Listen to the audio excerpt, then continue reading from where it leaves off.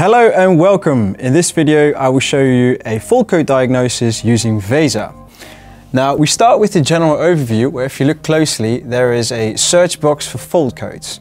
Here you can enter the fault code that you've retrieved from your scan tool. In this example I will use P0088 and I will click on search.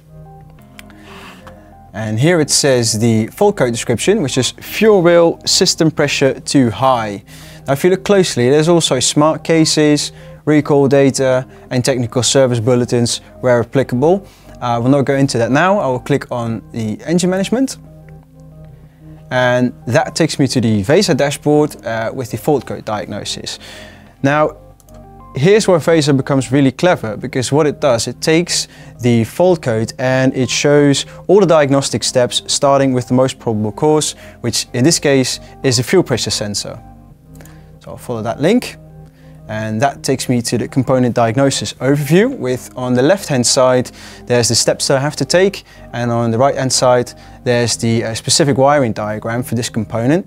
But what I first want to do is go to locations to see where the component is located, which is here, see what it looks like, and then I'm ready to start my diagnostic steps, which is the first one is checking the supply voltage on pin number 3.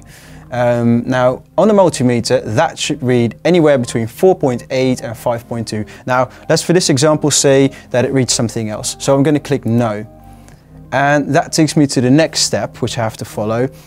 And I follow all the steps until I've done the full, complete component diagnosis. Now, if that's done and no problems come out, then I can go below the page and to step number 2. And then I follow step number 2, step number 3, step number 4, and so on, until I found the cause of my problem. And that's it. That's why we call it clearly better data.